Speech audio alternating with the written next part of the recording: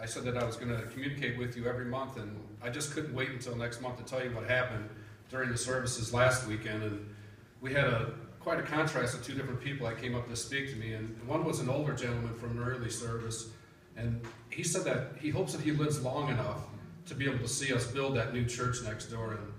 And I said, amen, brother, I hope I live long enough to see that church being built too. And we just don't know God's plan. We don't know when he's going to take us home or when he's going to build our new home.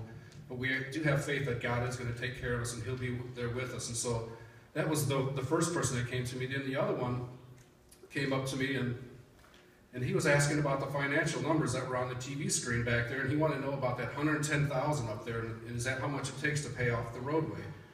And I was quite surprised because nobody really asked about that number except for him.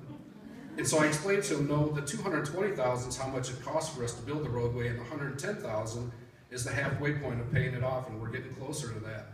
And so it was just amazing to have a young man asking these questions, and then he said, I want to give $20 to pay for that roadway to help pay it off. And so me and Glenn Yerby just looked at him like, okay. And so he opens up his wallet and he pulls out $20 and he hands it to Glenn, and we were just amazed, and we didn't know what to do.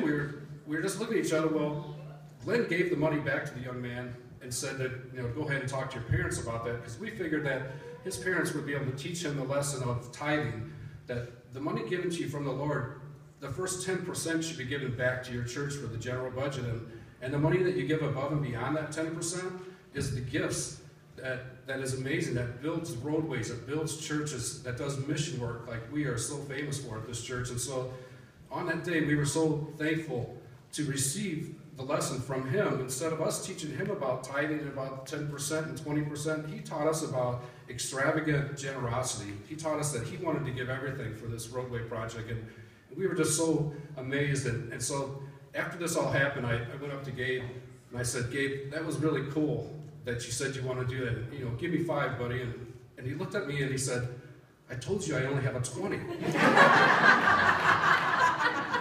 And so today, we just want to come together, and our building committee wants to say thank you for your extravagant generosity and for this young man, Gabriel. And so let's all give Gabe a great big hand.